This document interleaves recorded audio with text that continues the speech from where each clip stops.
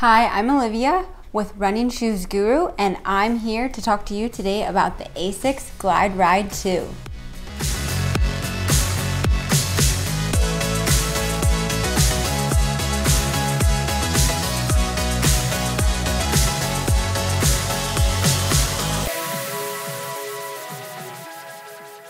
The Asics GlideRide 2 is a shoe designed to make running feel easier. Asics uses a reinforced plate in the midsole to achieve this feeling. You will find this in the Asics Guide Sole technology. Asics states that the GlideRide 2 is scientifically proven to save energy over the long run by reducing energy through the phases of the gait cycle from foot strike to toe off. This running shoe can help you cover greater distances. It has an aggressive toe spring in the forefoot, which allows for a smooth toe off. The rocker in the midsole mimics a rocking chair, and it reduces the load on the feet and the ankles. So looking back from the GlideRide 1 to the GlideRide 2, the biggest improvement that Asics has brought to this updated model would be the upper. The shoe weighs in at 8.3 ounces for the women's version, 10.2 ounces for the men's version. They have a stack height of 30 millimeter heel, 25 millimeter forefoot for the men's version, and the women's version is 31 millimeter heel and a 26 millimeter forefoot. Both the men's and women's models both offer a 5 millimeter drop. The Asics GlideRide 2 will cost you roughly $150. I think this is a pretty fair price considering all the technology, care, thought, and the durability that this shoe offers. Okay, so my first impressions of the Asics GlideRide 2. So when I opened the box, I was pretty surprised by the big stack height. I mean, I knew it was going to have a larger stack height, but in person it just seemed a lot higher than what I'm currently used to. So putting them on for the first time, it was definitely a tad weird. I put them on and I rocked forward. They definitely, it doesn't matter what your stride is, what your stance, I mean, it is going to rock you forward. So the position of the rocker is placed in the forefoot of the shoe. So this causes you to propel forward and have that rocking motion in the shoe. When I put them on for the first time and took them out for a long run, my run was around 18 miles. The first, probably like half of my miles, so probably the first 10 miles, it was weird getting used to. But I eventually got warmed up in them, and I really liked how this shoe just propelled my foot forward, and it actually did make my longer runs seem easier, and I did notice myself going faster than I typically do for my longer runs.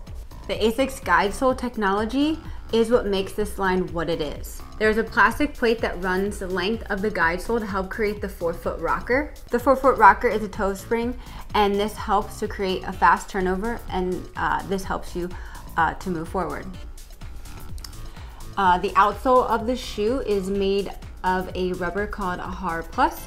The job of this is supposed to improve the durability and extend the lifetime of the shoe. The midsole of the shoe is made up of Asics Flight Foam, which is a lightweight foam. So far, I have run probably over 250 miles in these shoes. I mean, there's a slight wear to them. I mean, but for that many miles in them, they almost look as if I just pulled them out of the box. The durability is pretty phenomenal in these shoes. Looking at this shoe, you would think that they are decently cushy, but when I first put my foot in, I noticed right away how firm they were, and they were not a max cushioned shoe. The cushioning is placed on the top layer of the midsole for a comfortable landing, while the lower layer of the Flight Foam Propel technology makes for more of a responsive feel. The shoe has 3D overlays for extra support in the midfoot area, and I always like the 3D overlays rather than overlays that are stitched into the shoe. The tongue and the collar of the shoe stay true to the Asics brand. They are plush and padded, but definitely not overdone, just right. The biggest change in this shoe from the Asics GlideRide 1 to this version of the Asics GlideRide 2, like I said before, is in the upper. So the upper is made out of an engineered mesh that adjusts to your foot. So if you can see here, you can almost see the outline of my fingers. So when I would put my foot in, you could see the outline of my toes.